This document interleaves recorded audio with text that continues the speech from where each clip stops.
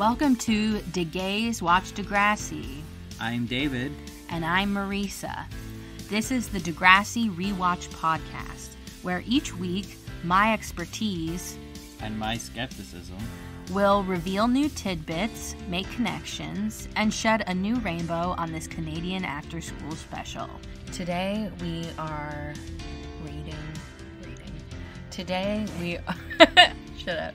Today we are watching Season 1, Episode 7, Basketball Diaries. This is based on a 1978 book that is a memoir, and it was later made into a movie in 1995 with Leo DiCaprio. So, I'll go straight into our synopsis. Jimmy wants to make the basketball team, but needs to catch up in English at the same time. How will he beat out his rival, Sean? Ashley is butting heads with a rival of her own, Liberty. But Ashley and Jimmy both get more than they bargained for from the grade 7s. That's what happens in this episode. And without further ado, let's get started. We learn that Jimmy and Sean are both trying out for the basketball team along with a bunch of other boys, and that they're soon going to have an exhibition match against Earl Grey. This is one of Degrassi's many... Yeah. It's the only tea-related rival that they have. The mint medleys. The chai spices. I guess I don't know I wonder if that's a real thing, you know? Like... What, a real school? No. Yeah. Obviously not. Who would name a school that? We're the tea bags. Like, that's just asking. Oh, that's terrible. But I guess you're right. That's asking for it. It's middle school boys. So, we learned that there's 15 players currently, and there's only 12 spots left, and that Coach Armstrong is going to make cuts after the exhibition match. The coach? Oh, you mean the team size. I thought you meant cuts to the budget. Definitely doesn't sound like his. No, although he is also the math teacher. So, Coach Armstrong... So he knows how to cut. He's like, -3. I'm going to teach you guys that next week. He is one of the recurring teachers, and he's actually one of the longest. He is all the way... He stays on the show all the way to the end, I think, along with Mr. Simpson, but... So, there you go. They are one of the longest recurring characters. Jimmy is really concerned about making the team. Spinner isn't trying out for the team for some reason, but he's letting him know, hey, you did really good, and he wants to do better than good. He's stressed out about making the team. Is he gonna make it through? If he holds it out, if he does. I mean, in the start, he's doing those shots, so... I know, he does continue to be a basketball star. You know, what does that mean? That's a good observation, David. No, it's not. But one of the deleted scenes is later on when Sean and Jimmy are together, and Sean tells Jimmy that it's just a stupid junior high ball game, and it's not a big deal. It makes Jimmy even more jealous because he wants it really bad and Sean just doesn't care that much. So now after the credits, we're finding out Jimmy's other problem. Mrs. Kwan is telling him that he's falling seriously behind. In what? In English. Oh. They have moved on from Romeo and Juliet and they're now reading Lord of the Flies. He's wearing his necklace. Aw, he is wearing his necklace that Ashley gave him. Good eye, sweetie. So, who was right about it being one necklace? Feel free to rewind. So, the B plot coming up next. Liberty writes the scripts for Ashley to read on air in the little Degrassi TV morning sketch that she does. Ashley is annoyed, but you can tell that Liberty's really proud of what she wrote and stuff, and she feels maybe a little underappreciated, and this is them having their rivalry. They always butt heads. They have since their very first meeting. They don't have TVs in every room? They still have to push them around on those stupid cart things? Yeah, that was definitely... When do you remember that not being a thing? Well, I mean, it was always a thing, but, like, there was at least, like, a TV in the room by, like, I don't know. I guess that's what I remember, too. I don't know. I remember both. I don't know what I remember. Like, the cart thing was for, like, that projector thing where the teacher writes on it. Oh, yeah, the overhead projector. Did you have any teachers that could write backward? Because it, like, projects it opposite. I guess they could. Yeah, and one of my teachers could, like, write backward, and it was pretty cool. And then I'm like, ooh, I'm going to try to do that. And it's not hard once you, like, train your brain to do it, you know? But there's a couple that are hard, like S and stuff. Or for me, S is like, I'll do it backwards sometimes. Did you have a little morning announcement show or anything like that? Ever? Well, we had, yeah. Well, in high school we did. There was the morning news or whatever. Or was it like every week? I forget. It was so long ago. We used to have homeroom on Wednesdays, but not every Wednesday. It was on a weird schedule. And then that was when you got to see the news thing. And I remember at the girls' school, there's a couple teachers that would show it, but we usually didn't get to see it because it was just produced for your school, but it was really funny. There was one time someone on a live recording, it was like before Halloween, and one of the hosts like, what are you gonna wear? And the other host like, oh, maybe some assless chaps.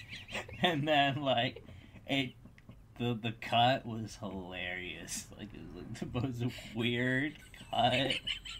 And it just like it was nothing for like good 10 seconds. And then came back and it was just the host without the guy.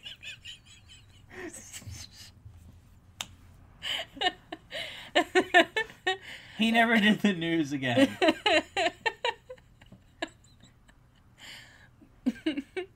Oh, man. That's hilarious. Also, all chaps are assless.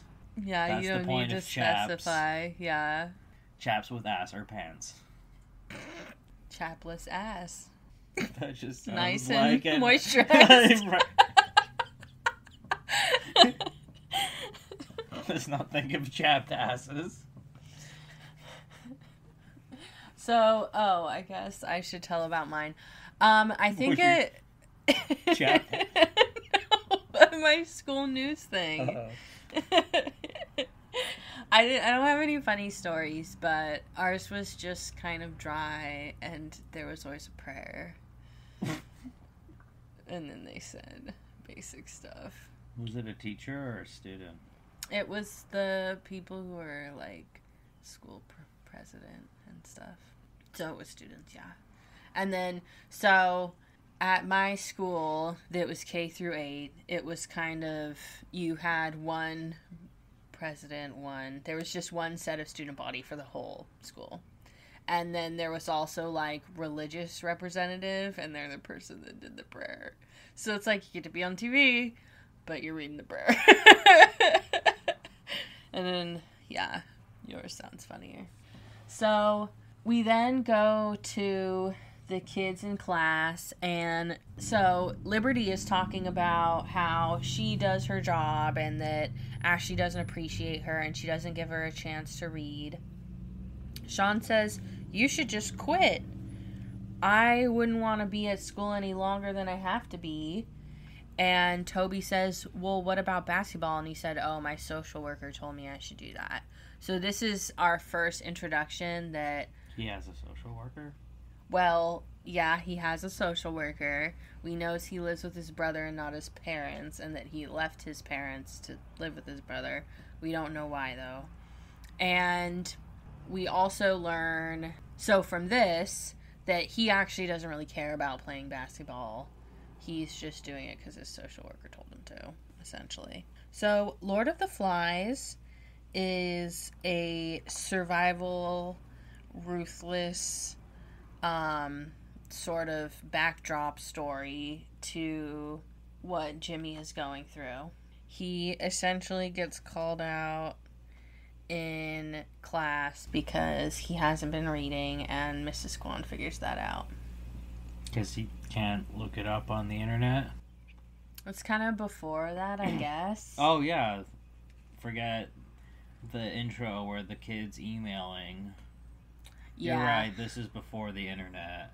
And the whole, like, computer lab and the media immersion thing. And he's You're meant right. to be rich, so he should really, you know. Right? He could have bought the Sparks notebook. Remember when those were a thing? Oh, I love chocolate. Okay. So this is setting up Jimmy's dilemma. He needs to do good at English or he'll be cut. But he can't take away time from playing basketball or he won't do well and then he'll get cut. And is that how sports work? I mean, I don't know about basketball, but it's like... You didn't have to, like, keep above, like, a 2.5 or something, or, like, a certain grade? Well, yeah, but at the same time, it's not like putting in 30 extra minutes of practice is really gonna, you know... Yeah, he just needs to manage his time better. Alright, this is our first example of stuff that Spinner says. This is a new bit, y'all. So, Spinner has a tendency from this episode on, he says common phrases or anecdotes, but he doesn't say them right. He says it almost right. In this instance, Jimmy's saying, I can't get anything right. It's like, either way, I'm going to lose. And Spinner says, that's right, it's a catch-42, obviously meaning catch-22. This is one of my favorite things about Spinner, and it continues throughout his whole career on Degrassi. Jimmy points it out to him that he's wrong. It's pretty funny. And then Spinner says, you thought you were Lord of the Flies. Get over yourself. This is also an introduction to the fact that Spinner is on Ritalin for his AD, and it's been upped recently, so I guess he takes a lot of it. Back to the B plot. Liberty tries to ask Ashley if she can have a chance reading on the morning announcements, and Ashley says no. Ashley's just rude. We all know I don't like Ashley. She's just got an attitude problem, and it annoys me. They're practicing, and Jimmy is reading while they're in practice. I felt like this scene was, like, kind of an unrealistic scene. Super stupid. Like, who would be like, oh my god, I'm so busy that I'm reading in the middle of, like, practicing, and then he's not paying attention to the point that he does a layup instead of doing a three-pointer. He also says later, like, layups are way more important than three-pointers, and it's like, that is not correct. Oh, not nowadays. Steph Curry. Liberty asks again. Ashley says no again. And Liberty starts to play hardball. She looks like a poodle. That's what her hair looks like. Like, you know those dogs where they have the... So, Liberty... Seeing poodle now. See? Poodle. Anyway. Ashley? Shih Tzu. Yeah, like a Shih Tzu. So, Liberty gets mad and threatens to strike and says that a monkey could do Ashley's job. And then Ashley gets mad and says, okay, fine, you can do it. Because she knows that Liberty clearly isn't understanding how hard it is. So, that's kind of accurate. Jimmy congratulates Sean. It's one of the few times he's actually genuinely nice to him. They have Spinner being like the equipment manager or something to explain why he's there all the time. I don't understand why they didn't just make him on the basketball team. Spinner takes another pill. It's the second one he takes. And Jimmy says, I wish there could be a pill to boost me up. And Spinner says, yeah, that's what would actually happen to you if you took Ritalin. So he's explaining how Ritalin works. So, it's the next day, and Jimmy comes into class and tells Quan Ralph. That's the character I most relate to. So, he's kind of correcting his previous mistake. Ralph in Lord of the Flies is athletic and charismatic. He's the leader in the beginning, but then later everyone turns on him. So that's a little bit of symbolism or foreshadowing. For when he gets shot? No, not that. Of like what happens in this episode is what I meant. So, not a fashion crime ticket, but Spinner's wearing this hoodie. It's like a khaki color. Has like a sunish sort of logo.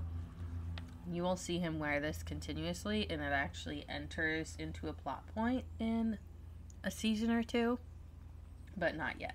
Jimmy is explaining that he's super wiped from studying all night, and he asks Spinner if he'll give him one of his pills. This is the whatever it takes moment. Jimmy's gonna do whatever it takes to get this edge at basketball because he wants to make the team so bad. The track plays a really funny like, hey, hey, hey, oh, whoa, whoa.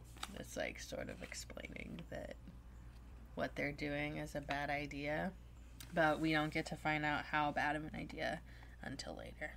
So we have a Canada speak alert. He asks to go to the washroom so that he can take his pill. Almost gets caught by Raditch. He has the pill in his hand as Raditch walks by.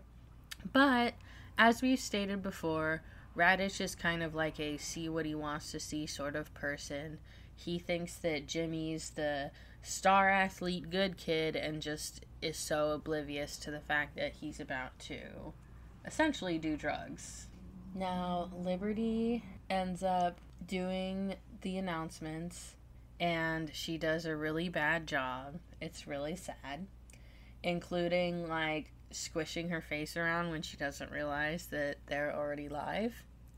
And it's so bad to the point that Paige actually congratulates Ashley on setting her up, and you can tell that Ashley is feeling a little bit regretful, because if Paige is complimenting you on a mean girl move, then, you know, you've probably gone too far. Also, fashion crime ticket alert, Paige has crimped hair. It's sort of going back into style now, but it was only in style for a little while in the early 00s. Lizzie McGuire sort of look. So finally we are coming up on the basketball game.